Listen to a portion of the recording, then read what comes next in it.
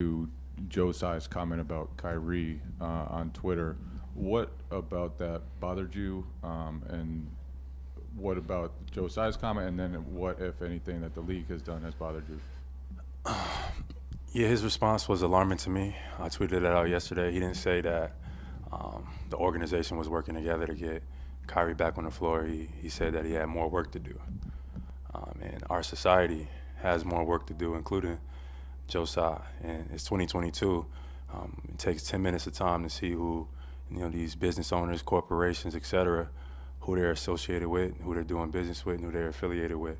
And I'm vice president of the union, and it's part of my job to protect our players legally. And to see Phil Knight first come out and condemn, Kyrie, and also see Joe Tsai say he has more work to do, I think it's time for a larger conversation.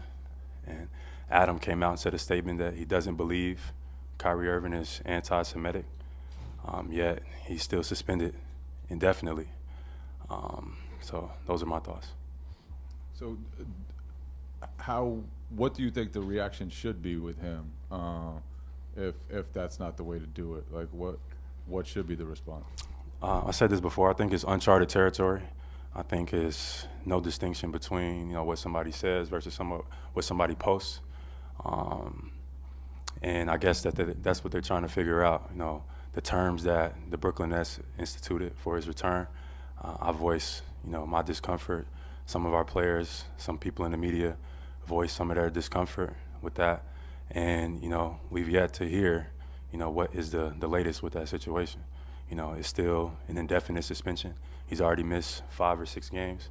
So, how many games is he going to continue to miss? Is it another situation going on there? Is it a larger situation going on there? Is another conversation that need to be had? We've yet to find out. So I'm staying tuned, and